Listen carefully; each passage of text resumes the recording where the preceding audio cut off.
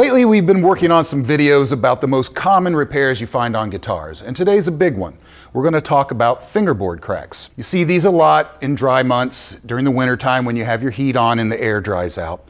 You also see it a lot on inexpensive guitars with some questionable woods that maybe weren't dried properly. And today, we're going to talk about how to fix that. We're going to show you how to do it on this 1989 Ovation. It has a fingerboard crack that starts behind the first fret and it moves all the way up the board, all the way past the body joint. It skips around, it's wide open in some spots, tighter in others. This is a perfect guitar to demonstrate how easy a fix like this can be with simple products you might already have at home. Okay, so let's get started. I've already taken the strings off of here so I have full access to this crack. The first thing we're going to do is clean it with some naphtha. I want to get any gunk or oil or grime off of here, anything that I don't want to push into this crack. All right, we'll give that a second to evaporate.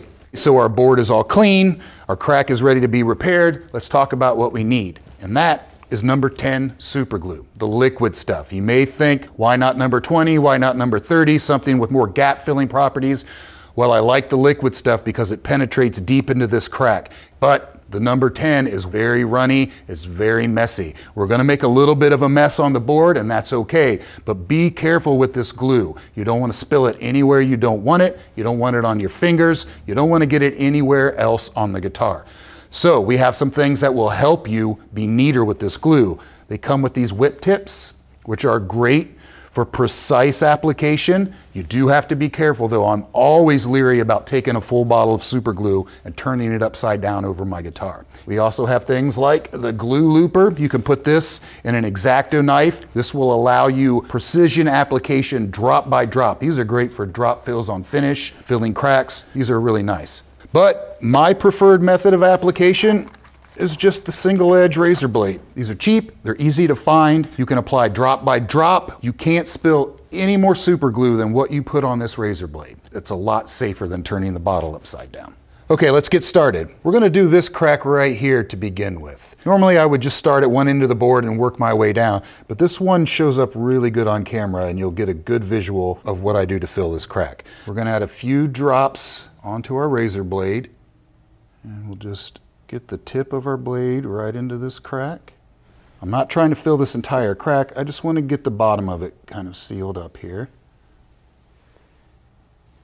And the glue works itself right where we need it. All right, wipe off a little excess. Now I'm going to take a fresh razor blade. Keep a good supply of fresh ones around. You don't want to use the same blade that you use to apply the glue for what we're about to do, which is scrape this board. I'm going to scrape back and forth gently between the frets. I'm not pressing too hard here. This is going to level the crack out and it's going to create a small amount of dust that's going to work down into the crack and mix with my glue and create a slurry that fills that gap. I'm just going to keep repeating that until the crack is completely filled and it's leveled to the top of the board. And we're going to start layering this up. I'm going to go back to my super glue. Just a few more drops here. Okay, fresh razor blade, we're going to scrape a little more. I'm being careful that I'm hitting both frets on either side. If you stop in between a fret, you're going to leave a line. Let's see, we're wet there. I pulled a little bit out of the crack. We'll give it a second to kind of dry. I don't like to shoot this with Accelerator so early because that Accelerator is going to continue to act on any more super glue we put on here. And I want that glue to wick down into the crack. If it hits Accelerator too soon, it's going to set up. We just want wet glue in there. When you wipe up super glue, be quick about it and just wipe right off of the surface. You don't want to glue the rag to the top of the guitar. And we'll just repeat this process until that entire crack fills in and scrapes flush. You can already see this is starting to fill in. We're looking pretty good here. So as I'm scraping this, I'm seeing some of the wet glue come back out of the crack. So we're getting close to being full, and I don't want to just keep pulling that glue back out. So I want to hit it with a little bit of Accelerator and help it set up. Now, we can use the spray Accelerator, but the problem with that is it's going to get into the rest of the crack in other places, and I don't want glue setting up before I want it to. You could take this and spray it onto a Q-tip and apply it. That's a good way to do it. But we also have this in brush-on form that's perfect for stuff like this. So I'm just going to take a small amount and brush that crack. And just like that, the glue under there is already dried, and my next coat is going to dry a lot faster too.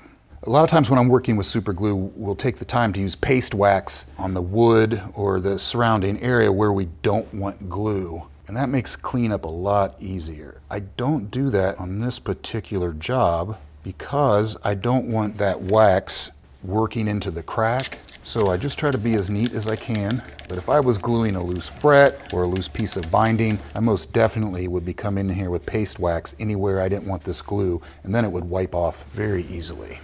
So I know I'm done when I can lay a line of super glue on this thing and it doesn't wick into the crack. If you lay a puddle of glue here and the crack appears back on top of the puddle of glue, you know it's still absorbing. If it just sits there and puddles on the top, we're all sealed, there's nothing else to put in there, and we're ready to move on.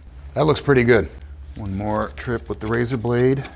I'm just gently scraping this thing. We're not removing more than a thousandth or two of wood here. Okay, this looks great. In the end, we're going to polish all of this out. It's going to be virtually invisible. So now I need to repeat this process on every crack I find on this fingerboard. So let's get to it. So I'm switching up to the whip tip here. You do need to be careful with these because you have a full bottle of super glue over the fretboard, but this is going to allow me to fill this thirsty crack with a lot more glue a lot faster.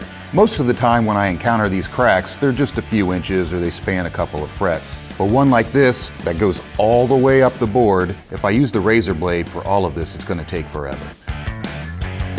I also just scrape right over the pearl on these. The little bit of dust that comes off of the top of the pearl doesn't really affect anything, and the crack still fills in black like you can see here. As I get farther up the board and the fret spacing becomes more narrow, I start working several cracks at once. This will also make the job go faster, and since I'm not scraping such a big area, I'm able to span multiple frets at a time. So we are pretty much dry here, but I give it one last spray with the Accelerator just to be sure everything is cured. I also give one final light scrape across the entire board just to make sure all of my scratches are out and everything looks uniform. You're going to get some glue and dust buildup on the fretboard, especially once you start using some Accelerator. This isn't a problem, and you can go ahead and scrape a lot of this off with razor blades, chisels, scrapers, whatever you have.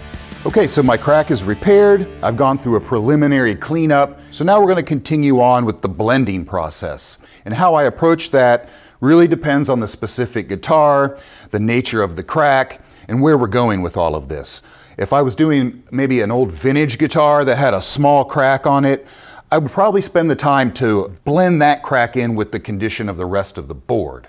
On a lot of guitars, lesser expensive guitars, or a guitar like this where the crack runs all the way down the board, I'm going to scrape and clean everything as if the crack is everywhere. I want a uniform, clean appearance on this whole board. So to start with, I'm going to get way down here and find these tiny little bits of glue and sludge that I didn't get at first. I like to use these little micro chisels for that. Those, along with the razor blades I've been using, are great for this microscopic level blending and cleanup we're going to do. It's not super obvious right now, but if I don't spend the time to get what little bit remains here, by the time I polish out this board, this stuff is going to stick out like a sore thumb. I've also noticed too that there are a few spots here where I got a little bit careless with my chisel and left a line here and a few lines here. I'm going to come in with some sandpaper and see if I can kind of blend that in and smooth it out a bit. This is just some 220 sandpaper. We'll come back and go over that with some 320. Now I'm going to take some Scotch-Brite and I'm going to hit all of the frets in the whole board and start polishing all of this out. I'm going to use some successive grits from fine to about medium. You can also use some steel wool from the hardware store. Either one is fine. I'm going to take some tape here, protect the sides of the board, and I'm going to do the same thing on the peg head. All right, we'll start with the coarsest grit we have here. Move up and grit a little bit. Finest grit we have. Okay, the last thing I'm going to do is come through here and just polish these frets out real nice. You can use fretboard guards for this. I like just using a piece of tape on each side of the fret. So the sanding stick has 3 grits. It goes from the most coarse to a medium and the finest grit. Carefully take our tape off, and you can already see how much shinier this one is than the other frets. So we're going to work our way all down the board there.